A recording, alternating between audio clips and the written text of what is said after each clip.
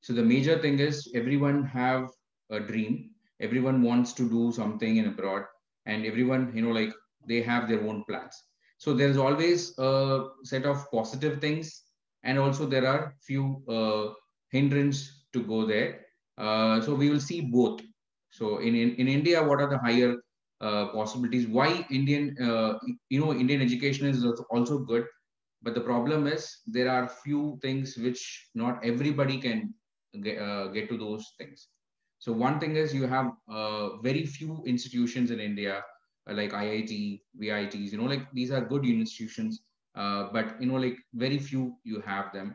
And there is a huge competition because of the population. Everyone wants to get into a good universities. So, like it is not possible for everyone to get, because always there is a competition, right? So if there is 100 people, definitely only the top 10 or top 5 gonna make it. So that is the bigger problem in India. And second thing is, everyone wants to get into the top universities. So we have very few top universities again. So that is one of the criteria.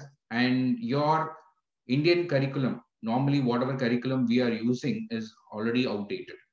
So if you're looking for someone, if you're looking for a place where you want to explore yourself more, so that exposure it's not here in India. So that is the major reason people want to go abroad. Okay. So and what are the advantages you have in abroad? So basically, like you have a lot of options in studying in abroad.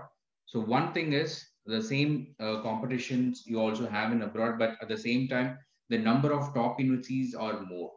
So when you have plenty of top universities, if you ranking in the world ranking, obviously you have better chances to get into a good universities where you get a better coaching and a better education, and the technology and research part. So when you look into abroad universities, the most preparation method is very unique, and the way you study the things is more of a research oriented. So that's the major reason people go for abroad and learn there. And the exposure, you get a global exposure. So this global exposure is basically gives you a very good understanding of about many things.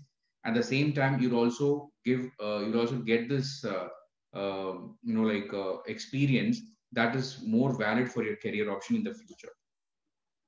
And the practical learning. So when even in India you have the practical option, but since the crowd is too much, so you have in your classrooms you have so many people, so you yourself know the proper practical time is very less for you, wherein the learning process also is limited. When you go for abroad, the strength of classrooms is will be very less, so that you have more of practical sessions, so where you can learn more things. Okay, and you'll have very good part-time jobs. So when you compare to abroad and India, so you'll have very good part-time jobs where you can get your investments, you can compensate it through a part-time job, and you have a very good compensation because of payment. At the same time, you'll also get to learn a lot. So since you're working with different culture, so you will have that exposure and knowledge, which will help you in a very good career options in the future. All right.